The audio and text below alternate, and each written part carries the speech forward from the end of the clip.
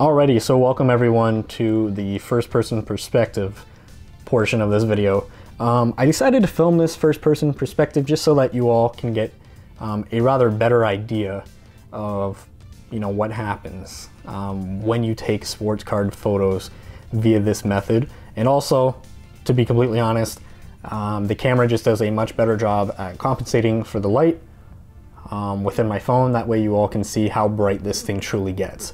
So anyway, for those of you who don't know, this is what's called a light box, controlled lighting. 100% you want to have this. You don't want to have lighting like this, outside lighting.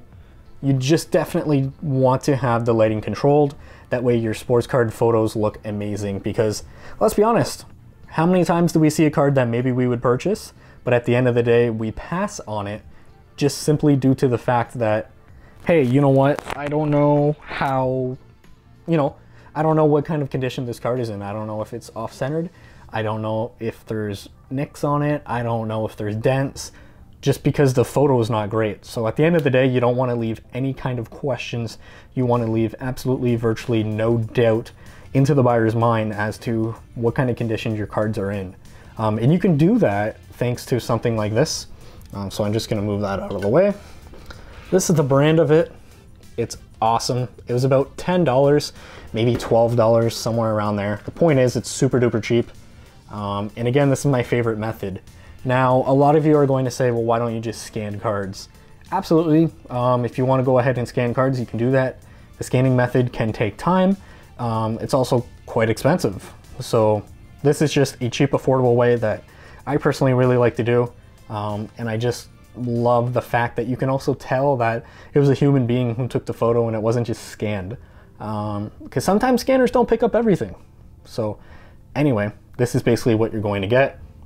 You can see here, you have LED in the back, LED in the front, just super duper awesome. So you're gonna have cables kind of sticking out, but it doesn't really matter. I tend to use just a block. There's my plug. So yeah, guys, that's basically it. So now, before I actually plug this thing in so that you guys can see how bright it is, I do want to mention, get yourselves card stands. They're super expensive. You can get them at your local store. You can get them online. They're about 75 cents, maybe $1 max. Now, Mitch is probably going to hate me for this, but you want to be able to get the good card stands. I'm talking about these ones, the ones that, let's see if I can do it with one hand, the ones that actually adjust like this. So you can basically push this further back if needed. You can push it further ahead if needed. The angle is really important. You do not want to get a card stand such as the one that Mitch had, where he was actually talking about how great it was, and then his card fell over. Mini sticky notes? Partially because you can't change the angle on that. And you can see here with LED lighting, such as this, the angle is super duper important, especially on chrome cards. Because if the light hits the card in a bad spot, obviously you don't want that, because that's just another portion of the card that we can't tell what kind of condition the card's in. So anyways, guys, I'm gonna turn this on now.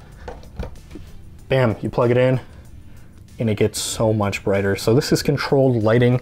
The background is white. That also helps because whenever we go to post a card onto eBay, it's also going to by third party, because the background is white, through search engine optimization.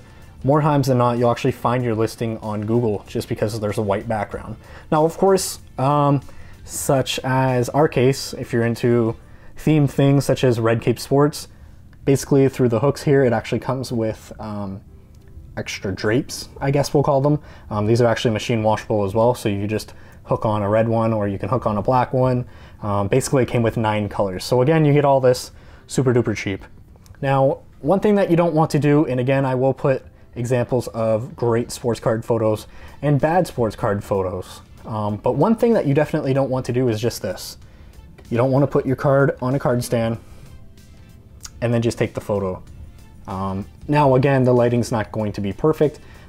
It will show up slightly different when I go to actually take the photo, but hopefully you guys all understand. And hopefully you're all cringing right now, because if I go to take a photo of this, I mean, this case, this One Touch, it has so many nicks, so many scratches on it. Now I can guarantee you guys that's not on the actual card, but that is on, you know, the actual case of it. So you definitely want to be mindful. You don't want to take sports card photos like that. You don't want to take them in the top loader. We want to take them in the raw state. I'm going to take the card out. We'll put it right there, put it in the middle. Now, as you can see, bam, that's going to be a much greater sports card photo. And through the power of cropping, we won't see that little hole, and we won't see that little hole. But for example, if we were to take a sports card photo like that, that would be good. But you also want to be mindful, as I mentioned before, because if I were to put that in the back, bam, see, we get glare. We get glare at the top, and hopefully you all can see that. We definitely don't want that glare, because again, that's an imperfection, possibility at least, and we won't know how that will actually look in real life. So you just want to leave no questions, no doubt. If you put it further back,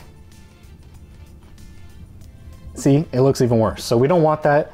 Typically speaking, what you're going to want to do is just bring the card up to the front with the controlled lighting and take the photo. Now, that's actually a really good photo, I would suggest. But sometimes, we'll see here, if you just have a regular stand and the regular stand isn't quite angled right. So if it's not angled right and the card is like this, no matter how you go about doing it, even though I have this in the front, see, you're gonna have the glare at the top. If you push it back, the glare gets worse. If you put it too much in the front, now the angle is just weird, right? It doesn't really look like a sports card. Kind of looks like a 5x7, I guess. So the angle is going to be really important on this as well, guys. So again, just as important the entire light box is, I would also argue that these guys are super duper important. So again, just super simple. I can actually do it with one hand here to adjust angle. The angle doesn't need to be perfect. Pop the sports card on. And again, if you can do this with Chrome cards, you can do it with almost any other card as well. So there you guys go. That's the sports card. And you also want to be sure, take the front and take the back. Take advantage of all the free photos that you guys can take, you know. Maybe if there's a dent or a nick in a corner, maybe you'll want to take a photo just zooming in on it. Maybe you'll want to, you know, just take it like that, show that the entire condition is great.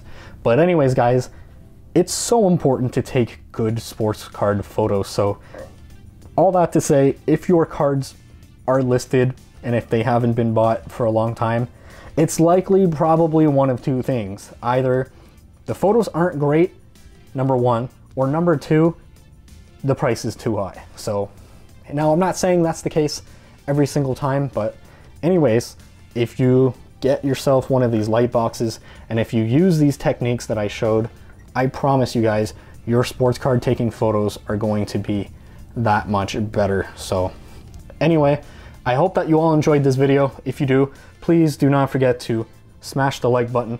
It definitely helps us out with YouTube's algorithm. And also I hope that you guys kind of enjoyed this first person's perspective. I thought that it was really important just so that you guys can actually see everything that's going on. So anyways, guys, thank you all so much for watching this. I hope that you all enjoy taking sports card photos just as much as I do, because beauty is definitely in the eye of the beholder. So until next time, take care.